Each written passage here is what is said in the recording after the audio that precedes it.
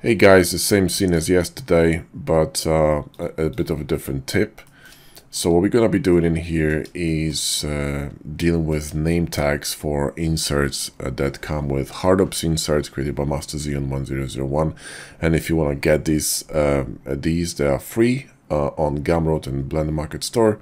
So go through the links in the video description and check out MasterXeon1001 store. These are inserts for Keytops, and Keytops also links in the video description.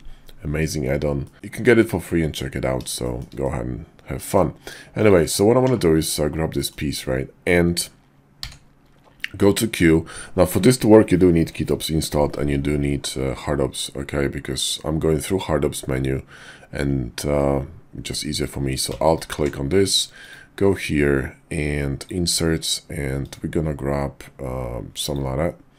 And well, I cannot do it in local mode, so let's do it again and add insert, and I'm gonna add it in here.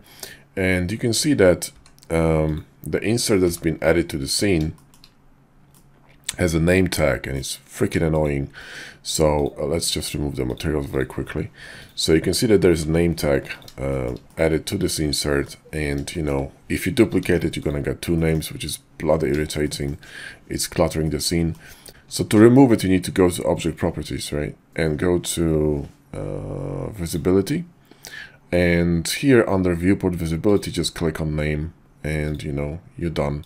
So if you do it for the first one, if you duplicate it, you know, it's going to disappear, right? So that's how you remove this name tag from objects, and especially from these Hardops inserts.